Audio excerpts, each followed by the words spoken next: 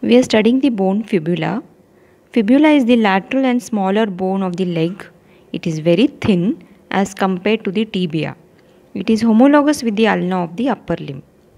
To determine the side of the given bone, first see the upper end or the head of the fibula.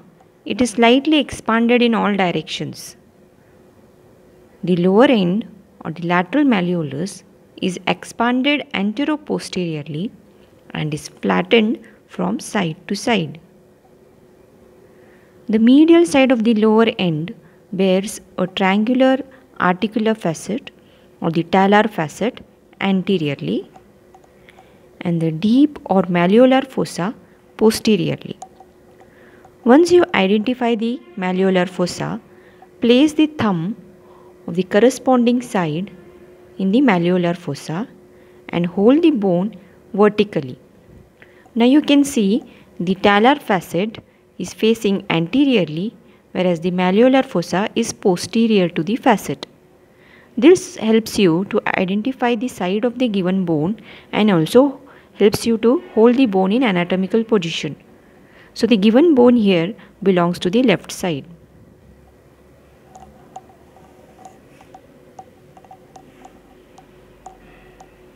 Next.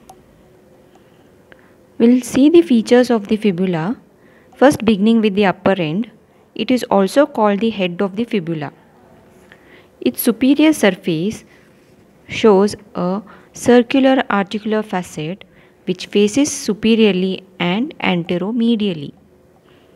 It articulates with the lateral condyle of tibia to form the superior tibiofibular joint. Its margins provide attachment to the capsule of this joint. Styloid process is an upward projection from the posterolateral aspect of the head. Front of the styloid process provides attachment to fibular collateral ligament. Area anterior, lateral and posterior to the attachment of fibular collateral ligament gives attachment to biceps femoris. Common peroneal nerve is related to the posterolateral aspect of the neck of fibula. Now we'll see the features of the shaft. Shaft of fibula shows three borders: anterior, posterior and medial borders, and three surfaces: medial, lateral and posterior. First, beginning with the borders, the anterior border begins below the anterior aspect of the head. At its lower end, it divides to enclose an elongated triangular area which is continuous with the lateral surface of the lateral malleolus. Posterior border, it is rounded.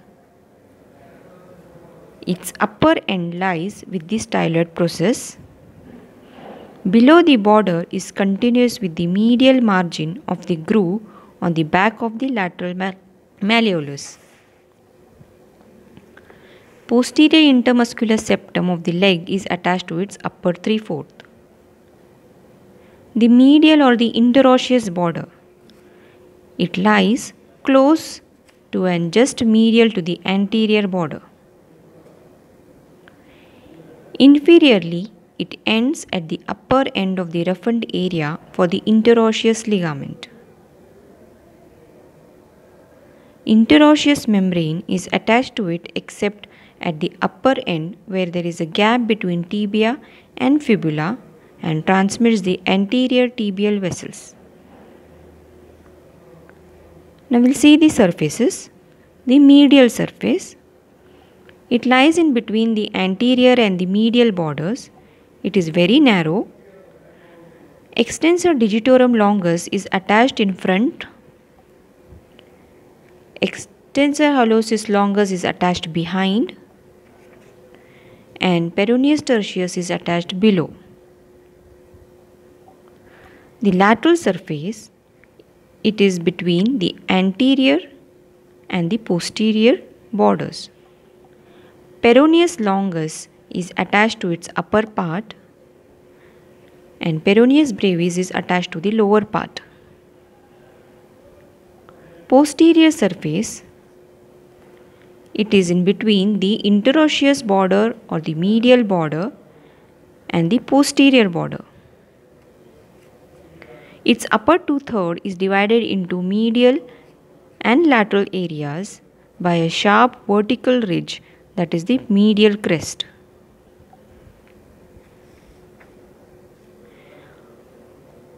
Medial area or the grooved surface between the medial crest and the medial border gives origin to tibialis posterior. Upper 1/4 of the lateral area gives origin to soleus muscle,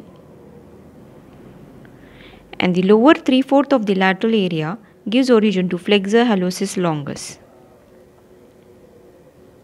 Peroneal artery descends in relation to the medial crest.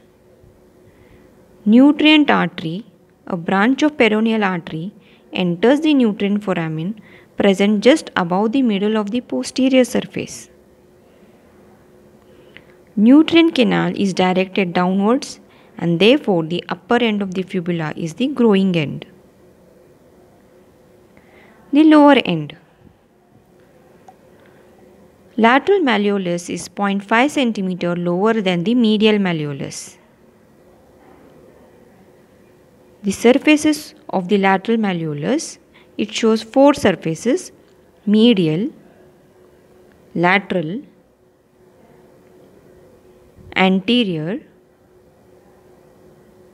and posterior surface, and an inferior border.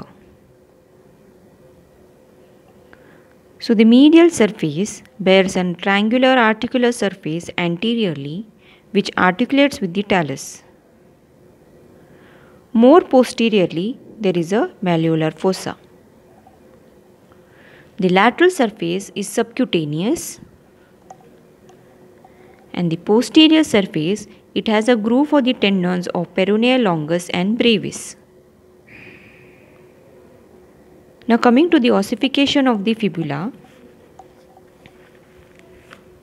Fibula ossifies from one primary center and 2 secondary centers. The primary center for the shaft appears during the 8th week of intrauterine life, and the secondary center for the lower end appears during the 1st year and fuses with the shaft by about 16 years, and the other secondary center for the upper end appears during the 4th year and fuses with the shaft by about 18 years of life. So the ossification of fibula is important because it violates the law of ossification, because the secondary center which appears first in the lower end does not fuse last. The reasons for this violation are: the secondary center appears first in the lower end because it is the pressure epiphysis, and the upper epiphysis fuses last because this is the growing end of the bone. Now applied aspects related to fibula. Fibula is the preferred bone for grafting as it does not take part in the weight transmission. An injury to the neck of fibula is most likely to injure the common peroneal nerve, which is related to the neck of fibula. So this completes the bone fibula.